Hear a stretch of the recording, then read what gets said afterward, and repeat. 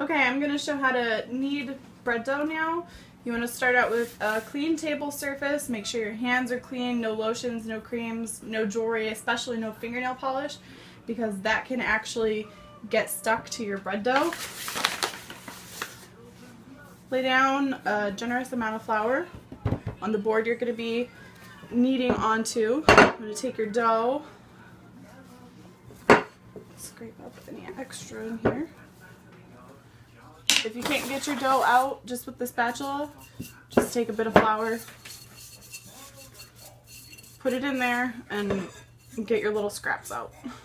Okay, the object of kneading bread is to basically get all the air out of your dough, because if you don't get it out in the kneading process, you'll find big air pockets in your dough.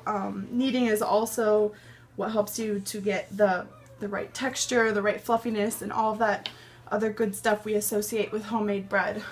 So starting out, just make it into, kind of a pie shape, adding flour as necessary. You're going to find that the more you spread it out, the stickier it seems to get. You're going to need to keep expanding your flour circle on the table. And after you get it out to about a size where it's manageable, you're going to notice that on the corners, like right here, there are actually air pockets coming out. As you squeeze them to the edge, they're going to pop on you, which is exactly what you want to happen. When it gets about to this size, go ahead and fold it up in fourths. And that's going to make a nice little triangle for you like this. You want to start at the bottom corner and knead outward, getting, like I said, as many of the bubbles out as you go.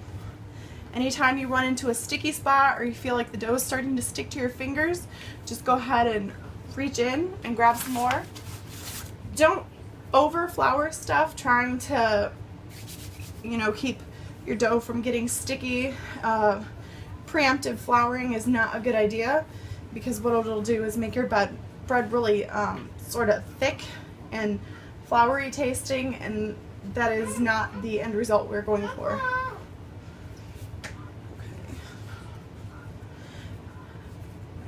Your knead time will really depend on the recipe.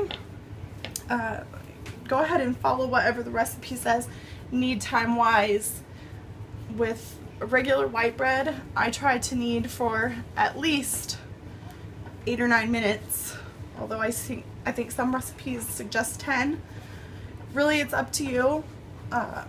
You'll know when your bread is ready to stop kneading, because it will become very elastic, very difficult to knead, and actually as you push it down, you will notice it springing almost immediately back up towards you.